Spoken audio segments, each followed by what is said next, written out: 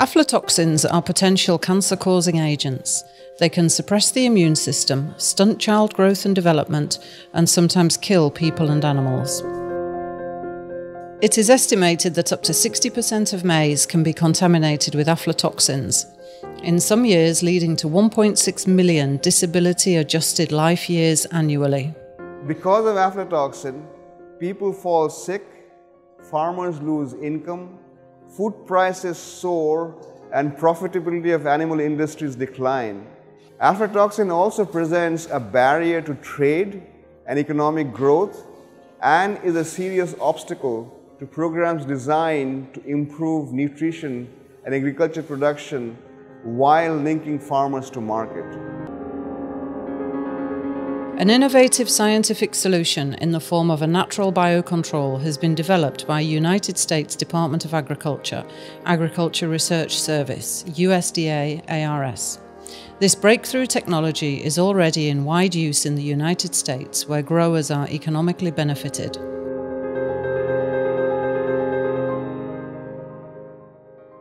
In Africa, Aflasafe was developed by IITA and partners and is proven to reduce aflatoxin contamination in maize and groundnut by 80 to 99% during crop development and post-harvest storage and throughout the value chain.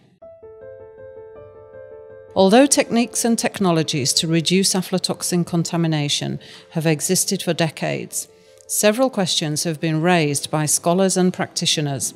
These include the adoption of the technology, particularly by smallholder farmers, the high distribution cost of technologies, barriers in the market, and weak policy and regulatory systems in most of the countries that need the technology.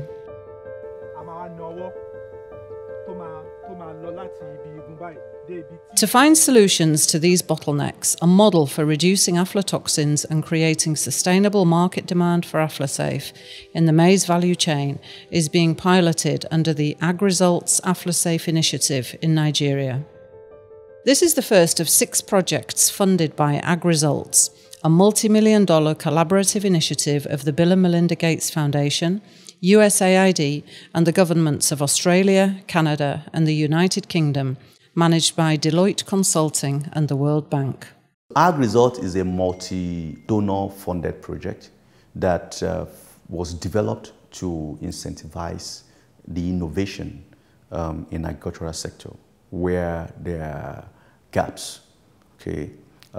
It is a global project, but then our own in Nigeria happens to be the first pilot that work on a particular innovation, and in this case, the innovation is Aflasafe, a biological control.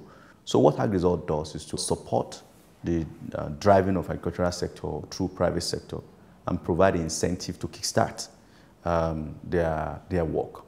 In Nigeria, we've been working with private sector here to ensure that there is going to be sustainability beyond the project implementation compared to what has been happening in the past. Since inception in 2012, the AgResults Aflasafe Nigeria Pilot Project has developed and is implementing interventions to address aflatoxin contamination and bring socio-economic benefits to smallholder farmers and others along the value chain. Interventions span from planting the crop through to harvest and entry into the market. The project has worked with private sector experts known as implementers who purchase and distribute Aflasafe to farmers. An implementation year begins with a process whereby small or medium agricultural business enterprises are carefully selected. After the selection process, the implementers are inducted and trained in readiness for the planting season. The approach adopted under the project is what is referred to as integrated management approach for maize production, and on this particular occasion, on the issue of aflatoxin.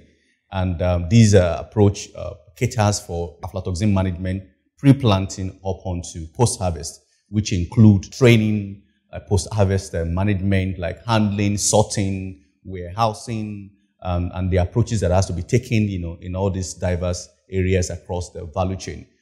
Trainings are given, to smallholder farmers to engage in right practices along all those lines. Having said that, it is important to mention that policy advocacy awareness is also part of this integrated management approach. But more central to this is the role of the private sector that work with the smallholder farmers to ensure all these practices are put in place rightly. And this private sector, diverse of them, has been working with these smallholder farmers to ensure the quality that we are getting on this particular maize being produced meet the required standard in terms of aflatoxin reduction, as it were, generally. Prior to coming of this Aflasafe technology, we don't have any medication for prevention or reducing aflatoxin contamination, and it's commonly everywhere in Nigeria, and in particular to the maize producing communities. But with this new technology and with the assistance of AgResults field officers, we start recruiting farmers and ensuring that technology has been transferred to the farmers.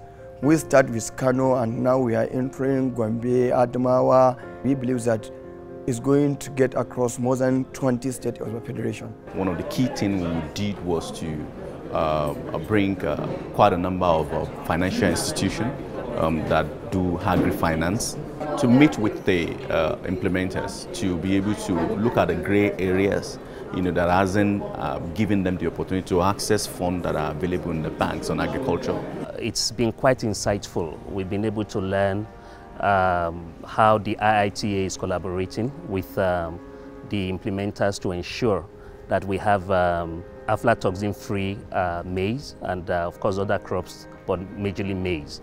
My participation has given me an insight as to the challenges that the implementers face or the farmer out there is facing, and work with our team to try and see how we can come up with some financial solutions for the same.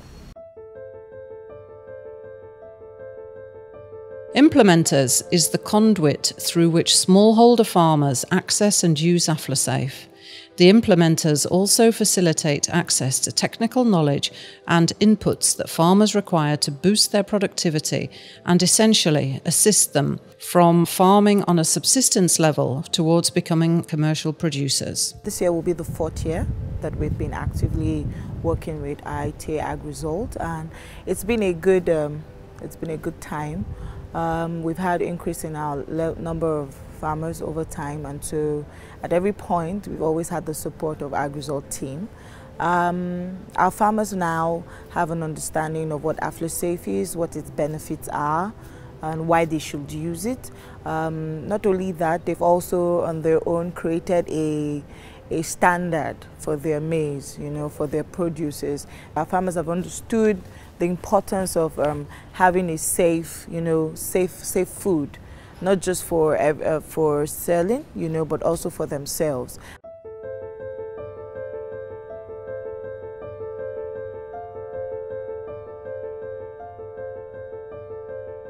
So far, 24 implementers are working with close to 28,000 smallholder farmers, cultivating maize in 11 states in Nigeria, providing them with Aflasafe, monitoring their farm management practices, aggregating their produce, and linking them to premium market outlets for better market opportunities. The business private sector comes to the smallholder farmers to let them know that they are business people.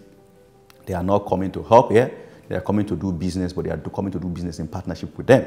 So from the beginning, everybody understands that this is about business, this is about profit. Private sector continue to make profit, and the income of the smallholder farmers continue to grow. They will both continue to engage, in partnership in this approach that has been adopted.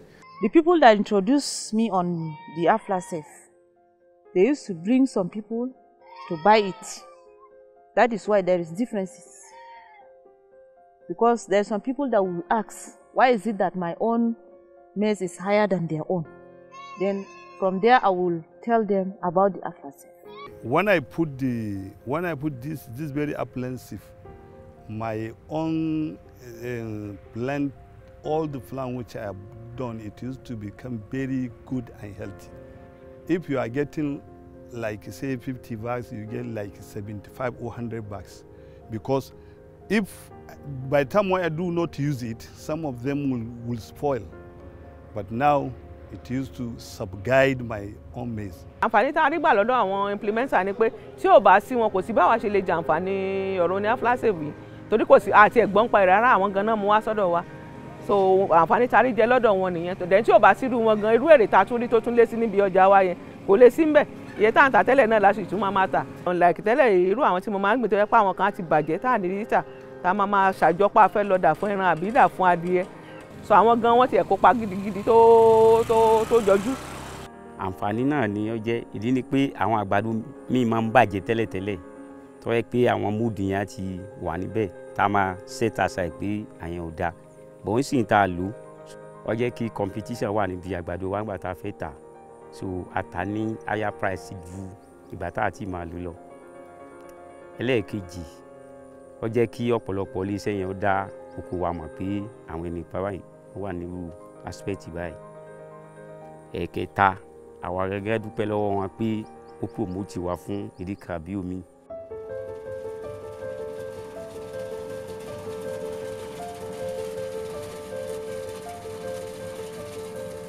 Coding is mainly for identification and traceability. If there is any mix-up with the Aflasafe treated maize and the untreated one, you can be able to trace it to the farmers, that particular farmer is the one that actually makes or did not even use Aflasafe at all.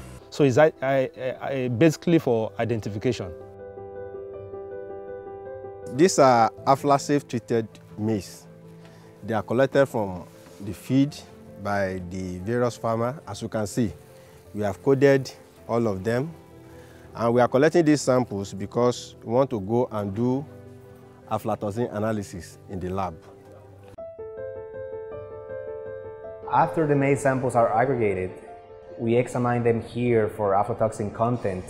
About 95% of the samples have very low levels of aflatoxin, let's say less than 20 parts per billion, and many of them also have a lower aflatoxin content, less than 4 parts per billion. So we can say that this product, Aflasafe, is working very good at a large scale.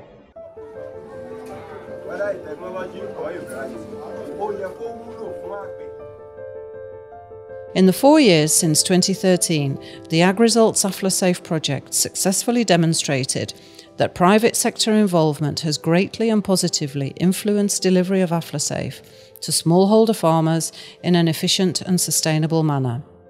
The project also showed that smallholder farmers can improve income as they receive a premium from the sale of their aflatoxin-safe maize in the market. Therefore, it becomes easier for resource-poor farmers to benefit from and have access to the technology and knowledge needed for its adoption. For smallholder farmers, I think one of the things that they have also seen, and there's been a lot of testimony from them, is that AgResults has created a new dimension in their approaches, to agricultural practices, to focus more on agribusiness, rather than just the subsistence way of farming. But what we've done on the project is to ensure that for every single farmland, we have the GPS of the farm that can help us to quantify the size of the farm. And that is where many farmers realize that their land is not as big as they used to assume, because in the past it was just assumption. And if you don't understand the size of the land that you have, how do you then know what to produce and your profitability? AgResults is already helping the farmers that are within its scope to meet specification.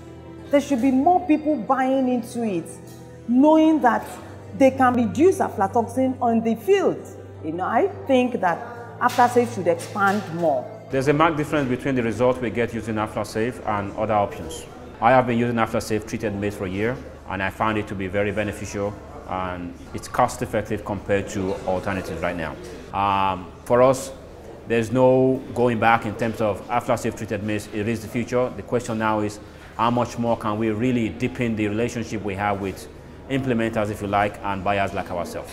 There's a difference in pricing between the regular maize and the Aflasafe treated maize. Now, on nominal terms, it's more expensive. But actually, from my experience, there is reduction in mortality, there is reduction in use of antibiotics, there is better growth rate. And for all this, I think that, yes, the premium paid for the Aflasafe maize is justified. Although again, it's subject to negotiation with the implementer. Before, when we don't have Aflasafe, the level of risk in consumption of maize is so high. But now that we've introduced Aflasafe, the rate at which the safety is increasing is on the high tempo. Some people that are using Aflasafe produce maize in feed production for animal consumption. They are having high performance now. The project did not go without its challenges. There are diverse challenges that we encountered on the project. First of all, is the issue of consistent change in policy as it affects the issue of maize and poultry industry in Nigeria. Other thing that we have experienced is the issue of access to finance.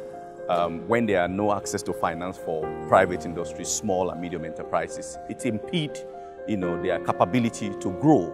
Other thing that we have to mention is the problem of the plant health, especially as it related to the problem of fall armyworm that we are currently experiencing on maize production in this part of the world. There are also problem of herdsmen's conflict with the smallholder farmers that has impinged on their capability to produce as much as they want.